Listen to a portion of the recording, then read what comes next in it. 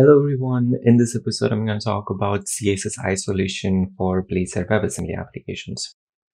So usually if you want to make some CSS changes, then you can make those CSS changes in app.css file, which comes out of the box for Blazor application, or you can create custom CSS file for your application and add some classes so that you could use those classes for your Razor component. Once you're done with making changes in your CSS file or adding CSS files, you'll have to add those references in index.html file if you're using Blazor WebAssembly application. If you're using Blazor server application, then you'll have to add this reference in host.cshtml file. Then you can use these classes for your Razor component and see some UI changes. But if you want to use CSS isolation, then you can create CSS file for each of your Razor components. Let's say if I want to make changes in my contacts.razor component, then I can create contacts.razor.css file in the same folder wherever my contacts.razor component is. Then I can add CSS classes in this file. And whenever I compile my application, then all the CSS files for each of my Razor component will get bundled into this reference.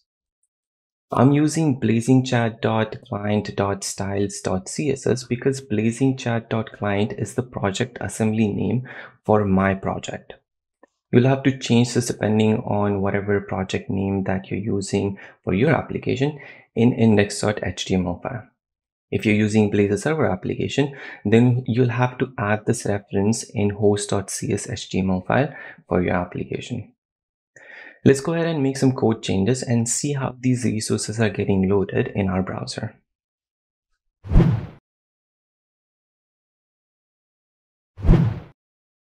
For demo, I'm going to use contacts page in my Blazing Chat application that we have been working on. Here we have a list of contacts and I want to show the contact names bolder.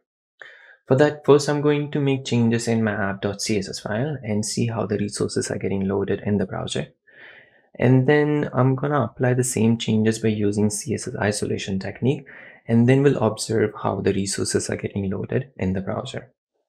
So first we'll have to find app.css file. For that, I'm gonna go to my client project and then find my root folder in which I have CSS folder here. That's where app.css is located. I'm gonna open that file. And here I'm gonna create a CSS class, which I'm going to name it as bold text. And here I'm going to set the font weight to bolder. Now that I'm done with making changes in my app.css file, I need to make sure this file is referenced in my index.html file. So I'm going to open this file and here I can see this file is referenced in my application. If you're creating a custom CSS file, please add that reference in index.html file. Otherwise, you won't see the changes on your Razor component.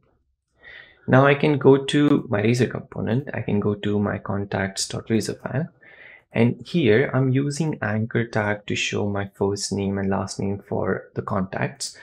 And I have so many classes assigned to this anchor tag. Here I'm going to add my class, which is going to be bold text. Now that I've made changes in my Razor component, I'll have to recompile my application. So I'm going to stop the application and rerun it. If I refresh my page now, then I can see my contact names getting changed to bolder text. I'm going to open my console here and go to sources.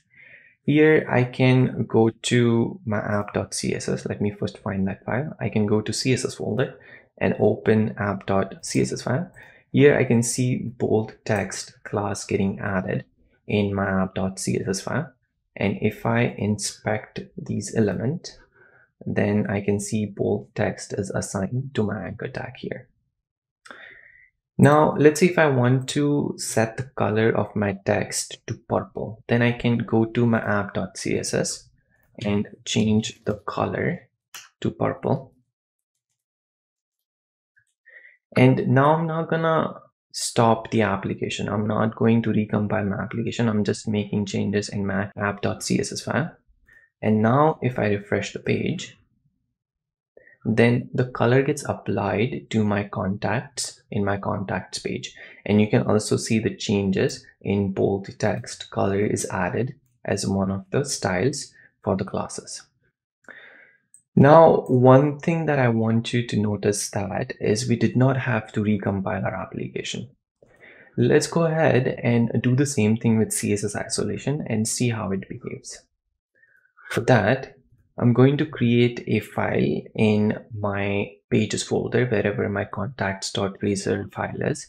Here, I'm going to create a new file that I'm going to name it as contacts.blazor.css file. And then I'm going to cut this class from app.css file and paste it in my contacts.razor.css file.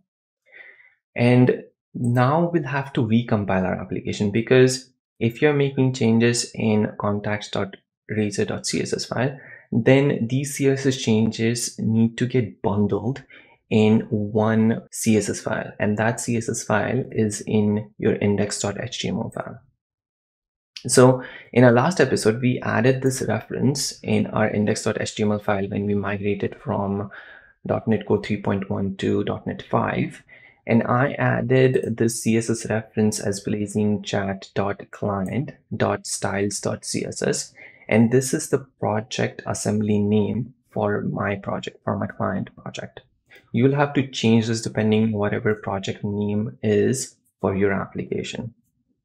Now we'll have to recompile our application. So I'm going to stop my application and rerun it. That will recompile my application, take all the CSS changes from this razor.css file and bundle it into one CSS file, which is referenced in my index.html file. So if I go back and refresh my application, then I can see the same changes that we did through app.css. Now let's check the resources which are getting loaded in an application. Now if I open app.css, I do not see my class here. But if I go to this blazingchat.client.styles.css file, then I can see this bold text getting added as one of the classes in the CSS file. If I try to inspect these elements now, then I can see bold text and this random text getting assigned in my anchor tag.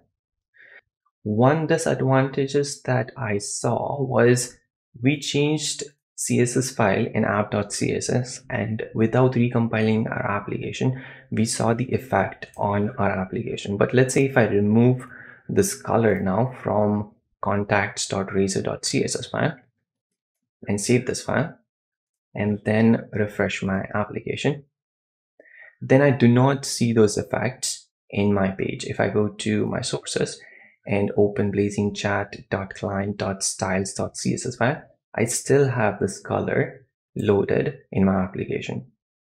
So this is one of the disadvantages that Blazing WebAssembly applications have.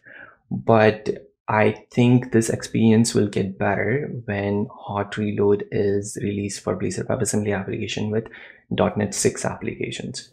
Then application will get changed whenever you're making changes in your files, and then you'll see the effects directly on your pages. So that's how CSS isolation works. In the next section, I'm going to talk about you can change the style of child components by using CSS isolation.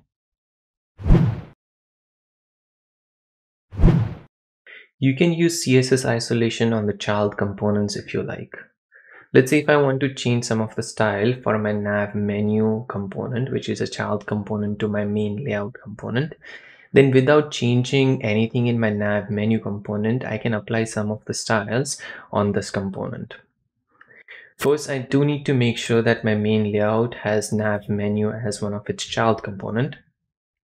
Then if I want to change some of the styles in my nav menu, I can go to my main layout.razor.css file, and here I can use deep and then apply CSS on HTML elements which are there in the nav menu component. I'm going to open my nav menu component to check what HTML elements that I want to apply CSS on. Here I have list items, which is these items. So I want to set background color to aqua for these list items. For that, I'm going to go back to my main layout.razor.css file and say that list items should have background color as aqua. Now let's assume that I do not have access to nav menu.razor component. This is a third-party component, and I'm still applying some of the styles on this nav menu component.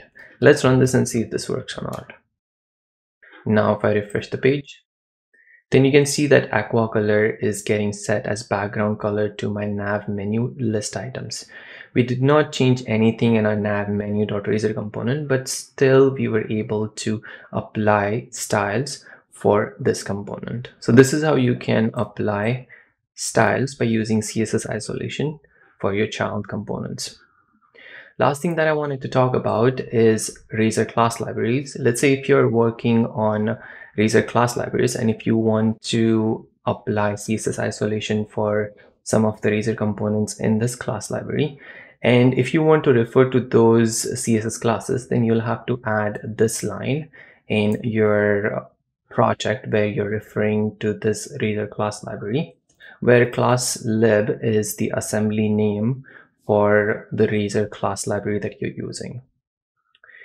That's all about CSS isolation. If you have any questions, you can ask them in the comment section below, or you can reach out to me on Twitter or Facebook. Thank you so much for watching. I'll see you in the next one. Bye.